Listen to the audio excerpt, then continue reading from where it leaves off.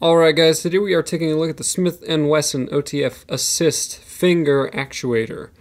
This is an interesting knife. So to open it, you push down on this and boom, it shoots out just like that. So we've got the spear point blade with the serrations. It also comes without serrations, and it comes in Tonto with or without serrations as well.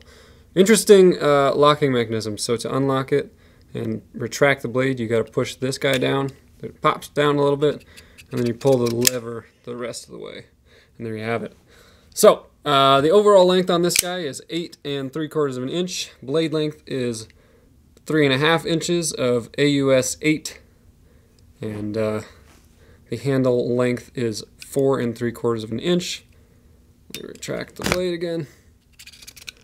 4 3/4 of an inch. It is aluminum, and they are gray. Very solid build on this guy. It's quite heavy. It is 6.09 ounces, and you've got a pocket clip for tip down right hand carry.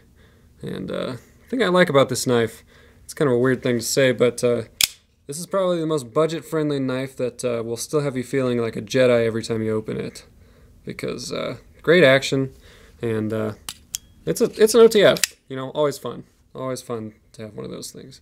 Got a nice glass breaker on the bottom as well as a safety right there. And yeah, let's do a size comparison next to our tactical clothespin. Give you an idea of how much real estate in your pocket this guy's going to take up. There you go.